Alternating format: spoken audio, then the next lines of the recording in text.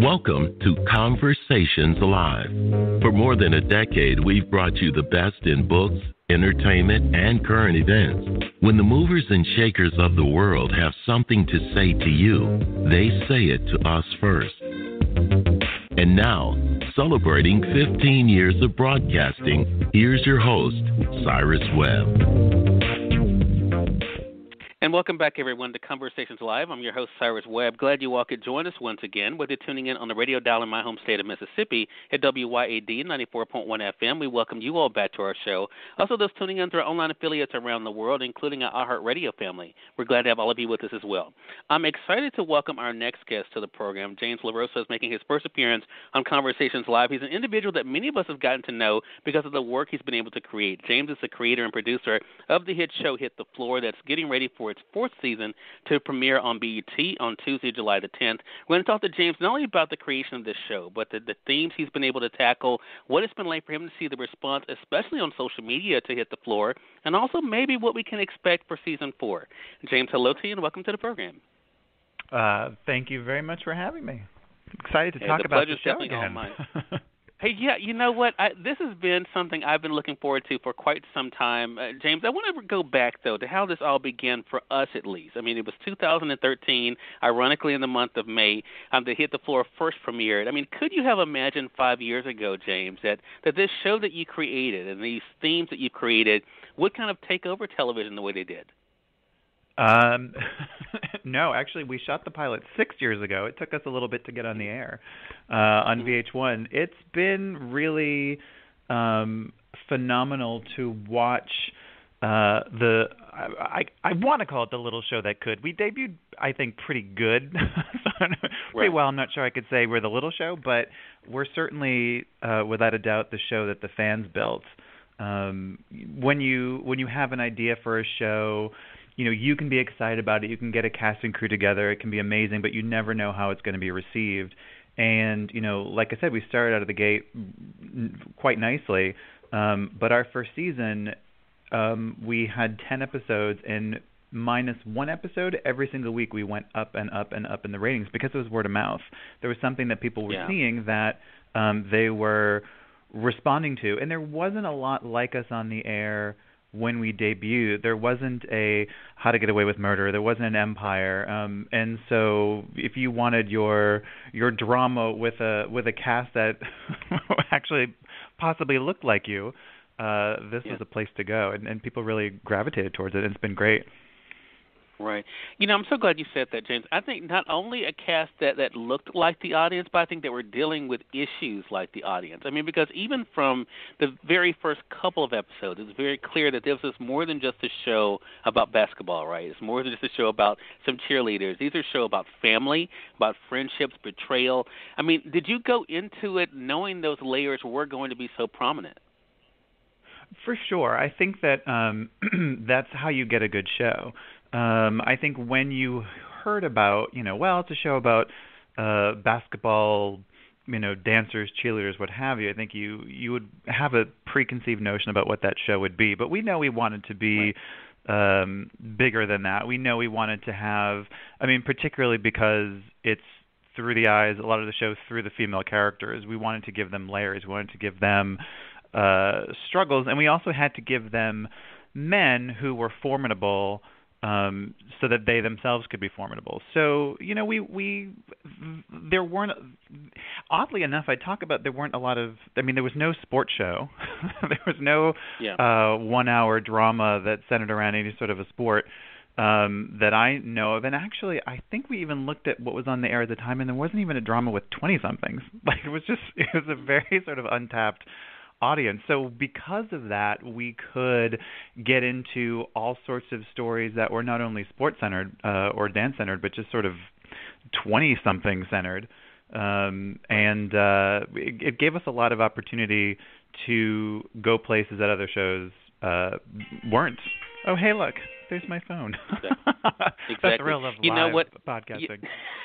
Right, exactly, right. I mean, but, I think, too, the other side of that is, too, and you mentioned, the word of mouth. And, of course, I mean, social media, right? I was one of those live tweeters, I know people will be when the show returns for season 4 in July who could not wait to not only to talk about what was happening, but, of course, to have that interaction. I mean, did you know going in, James, that social media was going to be important for the cast and yourself to be involved in, because that is where the audience was? I think I was probably more ignorant of that, but in a good way. When the show was cast, we all just genuinely liked each other, and we genuinely bonded, and we had fun. When we were filming the first season, no one knew what the show was or what was coming, what have you. We were just having a really good time, and so that translated over to social, where we had our little accounts and we were like interacting and just being fools. And I don't think we really were.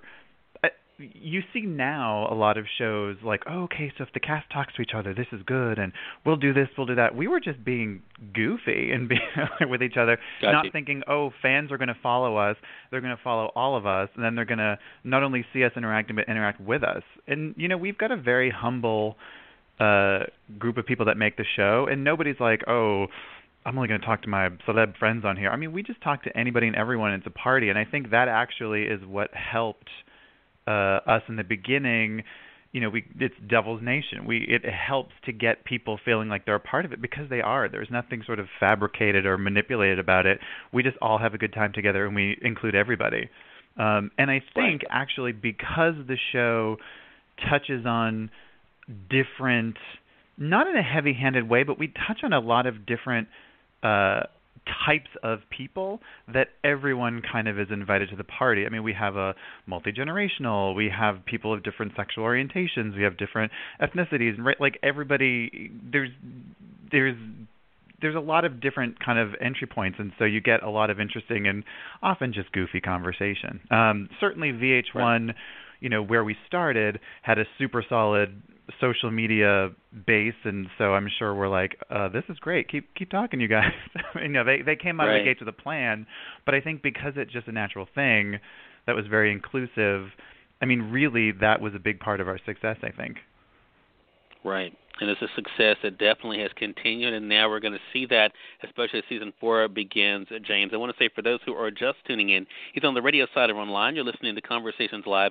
We're excited to welcome James LaRosa to our program today. James is the creator and producer of the hit show on television called Hit the Floor. It's gearing up for Season 4, and we can already tell from even the previews that we've been able to see on social media, James, even a candid conversation that we were privy to, thanks to Instagram, with yourself and I think some of the other producers, about you were willing just to go there, for this next season. How far can you take them? And I talk to a lot of authors on this program, and a lot of times it seems as though they put their characters in the most precarious situation possible to see how they're going to deal with it and how they're going to get out. Is that kind of one of the things that went into this season? I mean, seeing where you could take these characters next. Well, when we finished season, as a writer always, and yes, when we finished Season 3 and we're kind of hanging out, kind of going, what's Season 4, where we, what, hey guys, what's going on? We had the numbers, and we're just kind of like, where's the real estate to put us? And then BET snatched us up, and we're like, okay, we're going to go play over there now.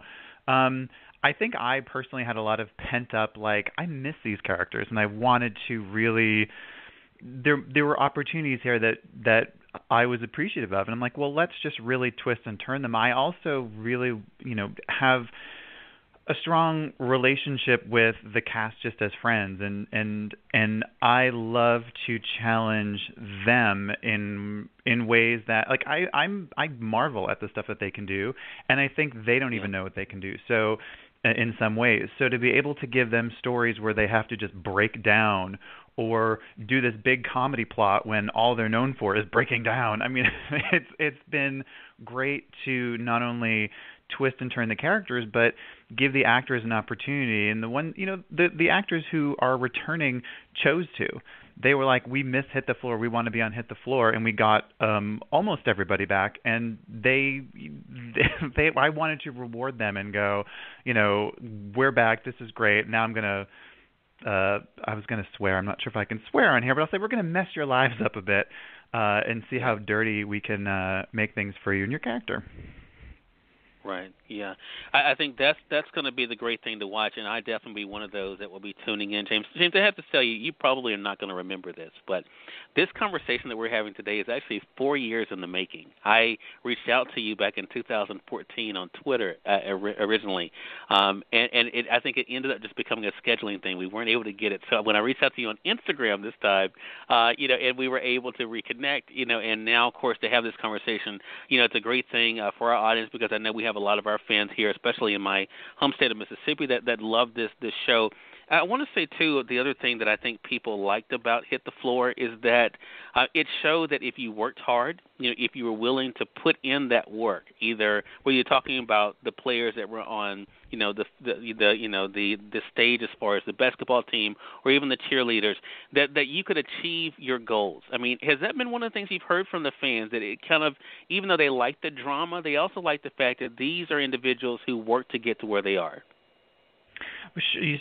We don't have that one character on the show who's impossibly beautiful and things just come their way. I mean, sometimes you achieve your goals in sometimes underhanded ways. I mean, you have the character of Yelena Howard, who went from dancer to owning the damn team, and that took a while. It took some elbow grease, and so having characters who everyone has to have a goal, everyone has to have an ambition, and however they go about it, you definitely see them either achieve and attain or get a new goal that sort of more closely aligns with who they really are as a person. You will see in season 4 how those goals kind of manifest or detour with characters like Jude or Lionel or Yelena or they're all hard workers, and you can see how they don't rest. No one goes, oh, hey, I just got this thing and now I'm good. I'm going to go to Maui. Right. And that's behind the scenes as well. I mean, when we gathered the cast together in the first place, they came from different areas of, like, some were more sort of had more credits than others, but everyone was just scrappy and everyone just really wanted to put their best in, and so I think that's another thing people see through social media is real people who you see them putting in the work. Our dancers are in those dance classes and sweating. They're not like in full makeup on their Tuesday doing like one little spin and off they go. I mean, you see our basketball players just drenched on the court working out. So I think that can be inspiring to see. These people weren't just sort of bust in, had their face beat, put the hair in a ponytail, and off they go. I mean, everybody scrounged, so character and actor. And I think that if people are inspired by that, I think that's great. Right. I definitely think they will be. The last question I want to ask you before we remind our audience how they can be able to watch Season 4 and even catch up on the previous seasons, I noticed, thanks to social media. That's available now.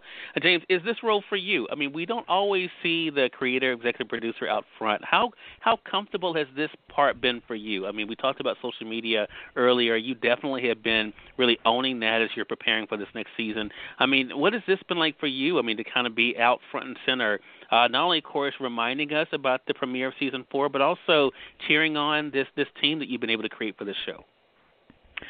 I think I don't really look at it in terms of like how comfortable I am or not. I sort of feel like I'm a parent, and if my child is going to be seen, I have to sit there and whip out the take out my wallet and be like, look at my kid. So I think as a result, that puts me in places where I guess you could say I'm front and center, but also a show like this, I mean, we have a very strange sort of producing schedule. We've had windows of time where we haven't between seasons and things like that. I think in order for this show to have gotten to where it is, for it to have this life on BET, you can't have someone who's asleep at the wheel. You need someone who is going to keep pushing that boulder and keep showing that they believe in it and that people are here for it, and they are. So I would say it's out of necessity, but it's hard to feel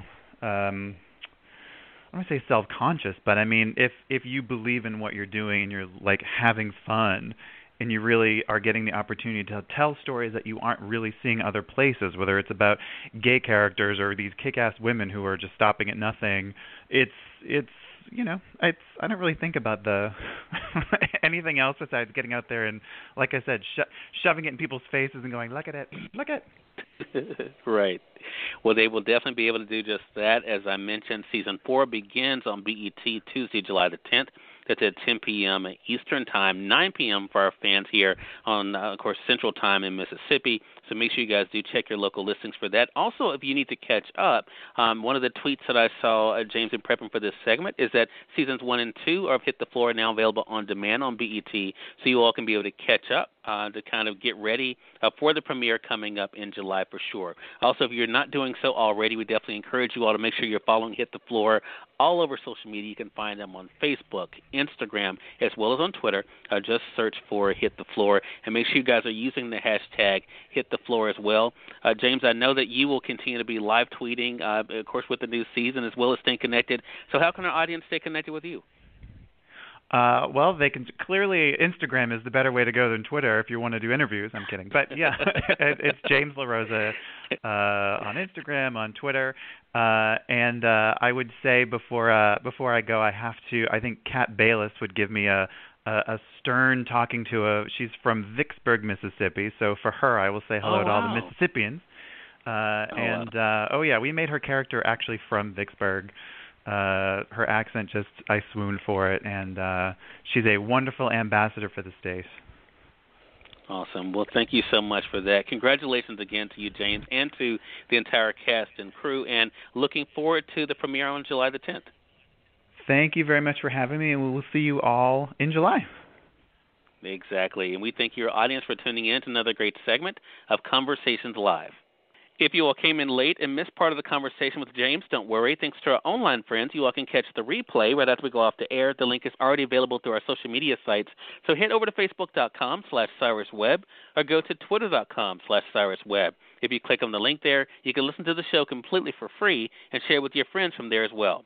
Until next time, I'm your host, Cyrus Webb, saying, as always, enjoy your day, enjoy your life, enjoy your world. Make sure you take out time to enjoy some good music as well as a great book.